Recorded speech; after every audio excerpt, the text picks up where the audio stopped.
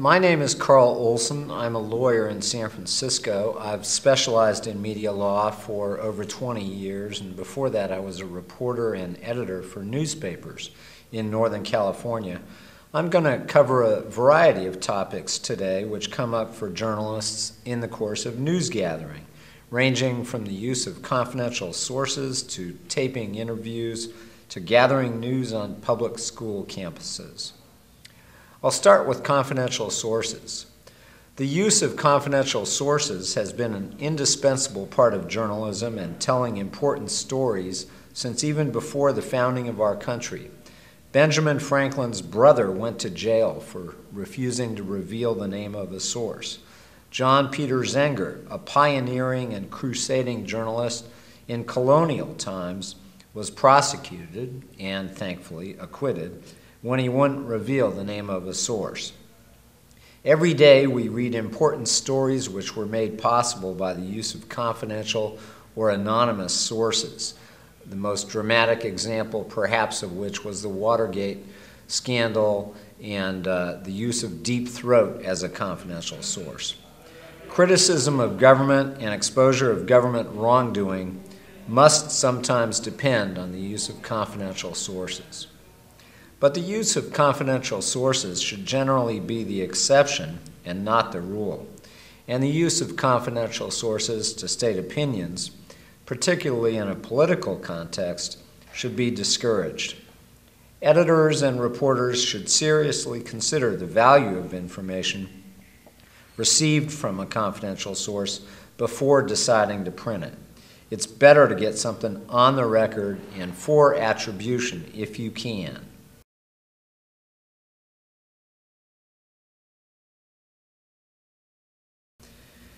News people should consider the following before using confidential sources. A, how important is the story? Does its news value outweigh the potential damage to reader trust? B, can you change the story to avoid using a confidential source? Can you get somebody on the record for attribution? And C, have other means of getting the story and using the information been exhausted? If a reporter concludes that it's necessary to grant anonymity to get that important story, it's best to consult with your supervising editor before making such an agreement.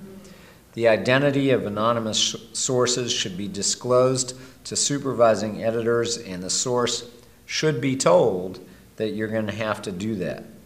Reporters should also tell the source they'll try to get others to speak on the record about the information in question. If you make a promise you can't keep, the source might sue you for breach of contract. That's what happened in the U.S. Supreme Court case Cohen versus Cowles Communications, where someone who'd been promised anonymity sued the Minneapolis Star-Tribune for publishing his name in a story, and that caused him to lose his job. So don't make promises you can't keep, and don't put yourself in a position where you have to basically burn a source.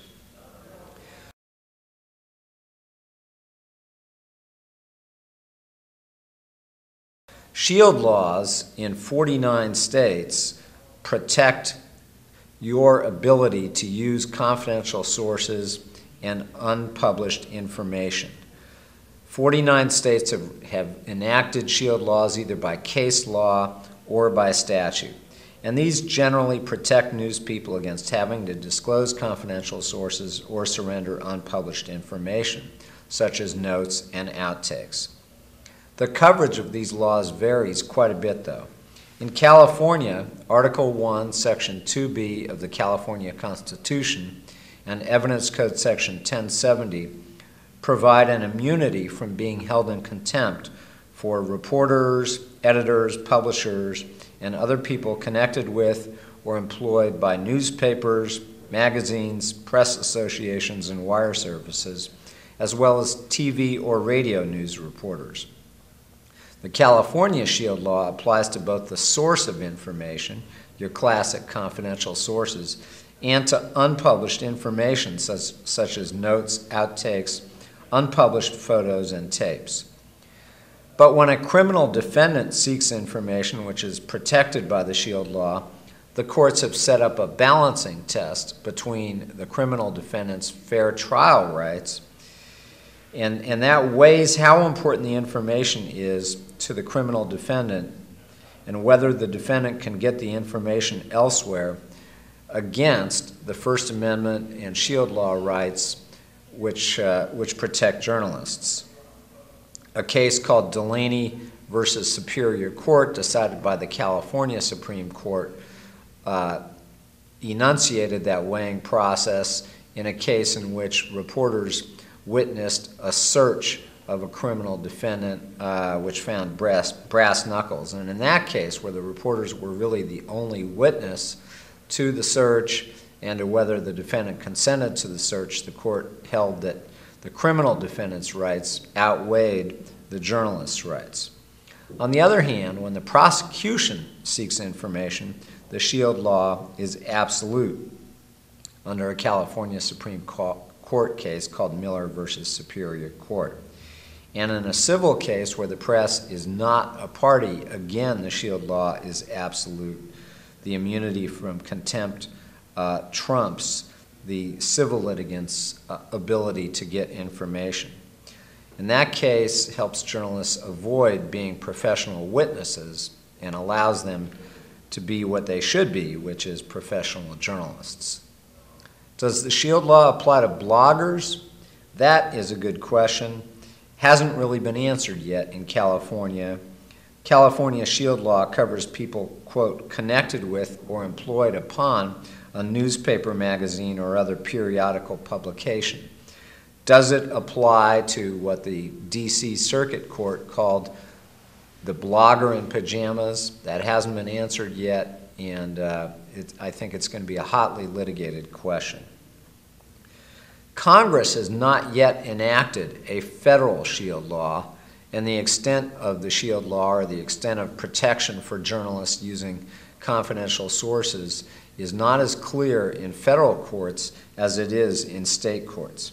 In Brandsburg versus Hayes, a 1972 U.S. Supreme Court case, the Supreme Court did not reach a clear conclusion one way or the other. Justice Powell, who was the swing vote in that case, wrote a concurring opinion saying that even though the newsperson lost that case, newspeople are not without constitutional rights with respect to the gathering of news or in safeguarding their sources. And that became the touchstone for a generation of federal case law that found a reporter's privilege under the First Amendment in one circumstance or another. The majority of the court in Brandsburg recognized, quote, without some protection for seeking out the news, freedom of the press could be eviscerated. But some recent federal appellate court opinions have questioned whether there's a Shield Law, and there's a bill pending in Congress right now which would grant Shield Law protection at the federal level. But whether that bill is going to pass is, as I speak now, a very open question. The bottom line is you should be careful in a situation where you might end up in a federal court, and of course sometimes you don't really know whether you're going to end up in federal court or state court. And as I said earlier, it's important that a reporter and an editor be on the same page and that they agree on the importance of a story and the need to use confidential sources.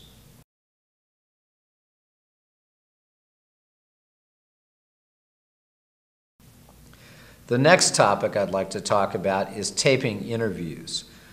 That's another issue that commonly arises in the course of news gathering. Can you tape a phone call with someone? The answer in California is basically not without their permission. California is a two-party consent state, which means that if you tape a call without someone's consent, you've violated the law, Penal Code Section 632. So if you want to tape a call, make sure that you get someone's consent and that the consent itself is on tape. Privacy issues and things such as trespassing are another issue that commonly comes up in the course of news gathering. For example, when you're covering accidents, how much latitude do you have to cover the news without invading someone's privacy? A California case illustrates how difficult it can be to draw the line. That case, called Shulman versus Group W Productions, involved a mother and her son who were injured when the car in which they were riding flew off the highway and tumbled into a ditch. Car came to rest upside down, and the mother was pinned under the car and had to be cut free by the jaws of life. A rescue helicopter was dispatched to the scene. A TV camera operator videotaped both the accident scene rescue and the helicopter ride. The accident victim sued both over the videotaping of the rescue and the taping of the helicopter ride. The California Supreme Court said that she didn't have a claim for the broadcast of the rescue because that was a matter of legitimate public interest, and it was substantially relevant to the newsworthy subject of the piece, a broadcast called On Scene Emergency Response. The court reached a different result on the helicopter ride taping, though. Quote, in contrast to the broad privilege the press enjoys for publishing truthful, newsworthy information in its possession, the press has no recognized constitutional privilege to violate generally applicable laws in pursuit of material. Nor, even absent an independent crime or tort, can a highly offensive intrusion into a private place, conversation, or source of information generally be justified by the plea that the intruder hoped thereby to get good material for a news story. That was the California Supreme Court speaking, but I think a lot of times you can just use your common sense and just think to yourself, would someone find this highly offensive to a reasonable person? Bottom line is that you have a right to gather news in a public place, but you don't have a right to commit a trespass or to break the law, trespassing into a private home or tapping a phone line to gather the news. Another issue which will commonly come up for a lot of reporters is access to school grounds. Journalists have a right of access to school grounds, but the issue is whether you have to register with the principal when you enter the school. California law says outsiders have to register with the principal to enter or remain on school grounds, but the law provides that journalists are not outsiders. But it's not as simple as that either, because the Attorney General in many school districts take the position that journalists still have to register, and the Attorney General's opinion, which in my humble opinion is wrong, hasn't been challenged in court.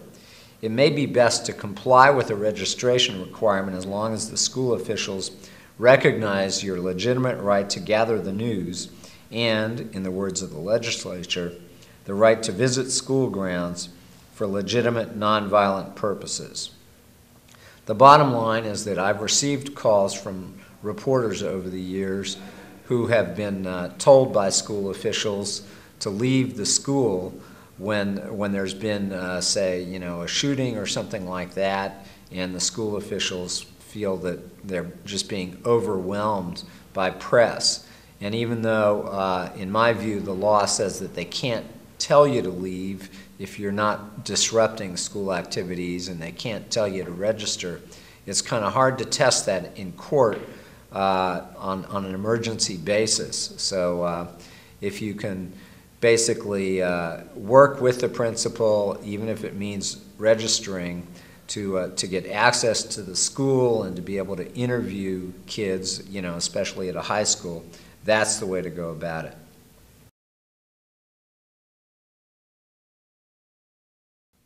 Another issue that comes up is access to disaster scenes. Reporters are given a right of access to disaster scenes by California law. Penal Code Section 409.5 allows law enforcement personnel to close off an area where a, quote, flood, storm, fire, earthquake, explosion, or other disaster happens, but the same law says it does not prevent representatives of a news service, newspaper, or radio or TV station from entering the closed area. Most police departments issue press credentials to implement that law and to allow you to have a legitimate right of access when you're covering a disaster scene. although in San Francisco, the police department recently sort of tried to exclude certain press people from getting press passes, but the legitimate or mainstream media still is getting press passes and has access to that. What comes up when you're trying to use leaked information? Well, the press generally has the right to use leaked information even when the person giving you the information may have broken the law, as long as you didn't break the law in getting that information. You may run into an issue where the government or a private party, however, will want to know the source of the information, and that subject generally is covered under the SHIELD law in terms of your ability not to reveal the source of information or unpublished information.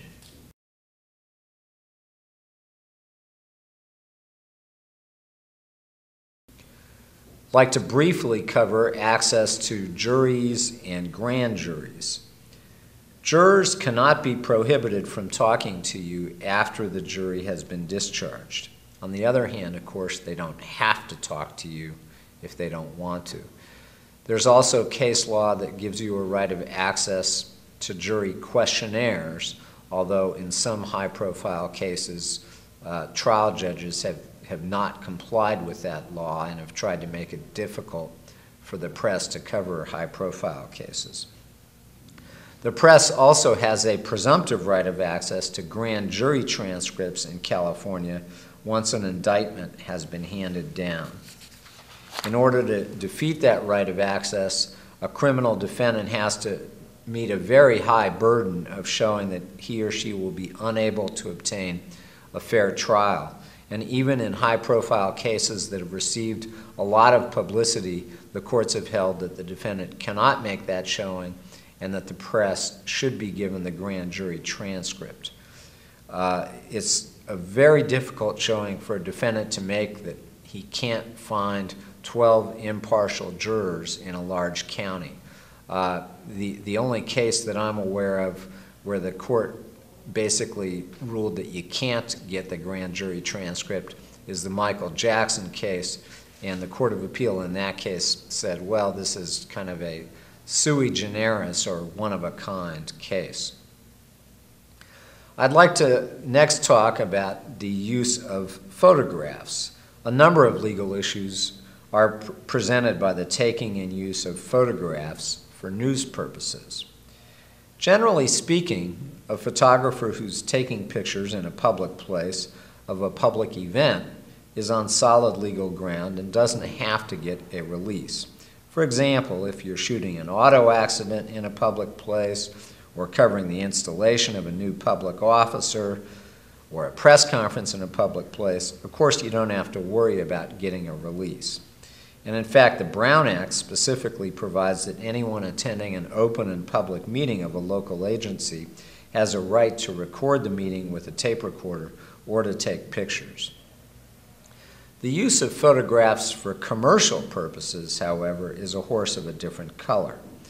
Anyone who knowingly uses someone's likeness or photograph for purposes of advertising or selling merchandise without consent can be held liable for damages under California Civil Code Section 3344. The heirs of a person whose likeness is used can also sue.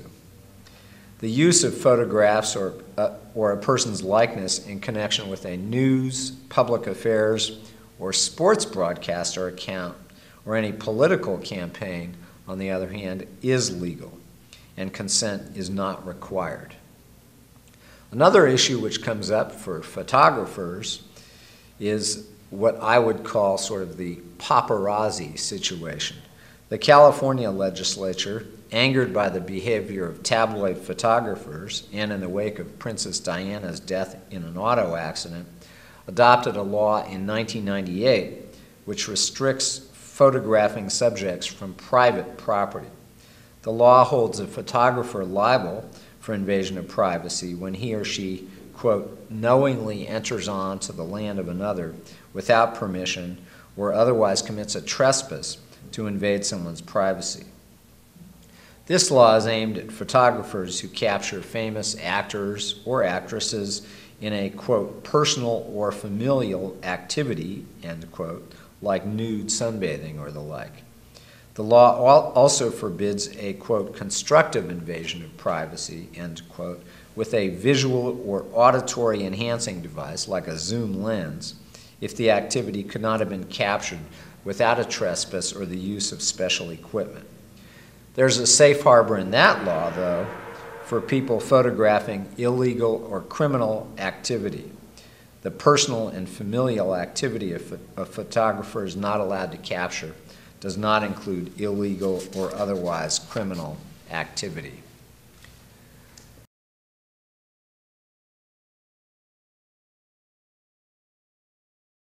The last thing that I would like to cover is fair use of copyrighted material.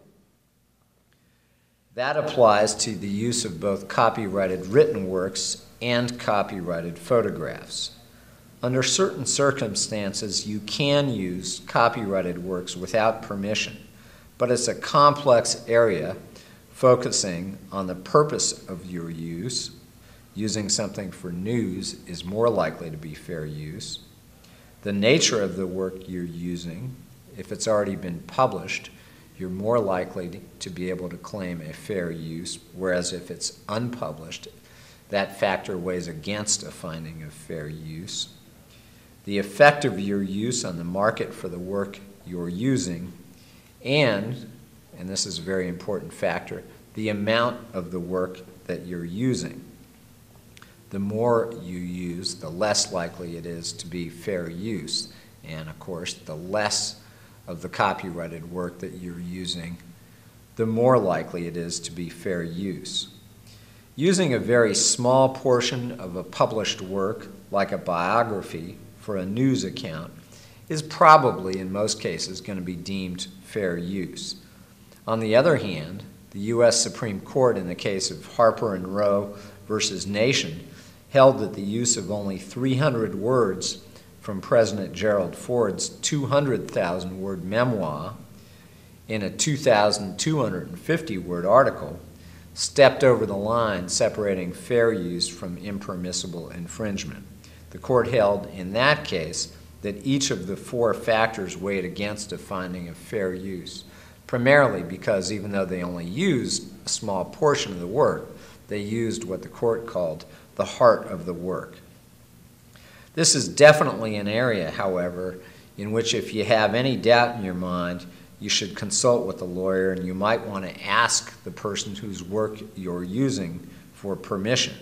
Although I always tell people, if you're going to ask for permission, you better be ready to abide by what the person says. Don't ask for permission, and then if the person says, no, you can't use it, don't go ahead and use it anyway. That's generally not a good idea, although in a recent case, someone did do that, and they did win a court case. To illustrate what I mean about the sort of elusive aspect of fair use, Professor Nimmer, one of the primary authorities on copyright law, referred to what he called the almost infinite elasticity of each of the four factors determining fair use and their concomitant inability to resolve difficult questions. So that's why I say, without tooting my horn as a lawyer too much, that it's best to consult with somebody when you're contemplating the use of copyrighted material, because you certainly want to avoid being used as a laboratory animal for litigation. I hope this thumbnail summary of some of the important issues and common issues that come up with news gathering has been helpful, and the bottom line is you can be aggressive in gathering news and you can get those important stories without stepping over the line and embroiling yourself in litigation. Thanks.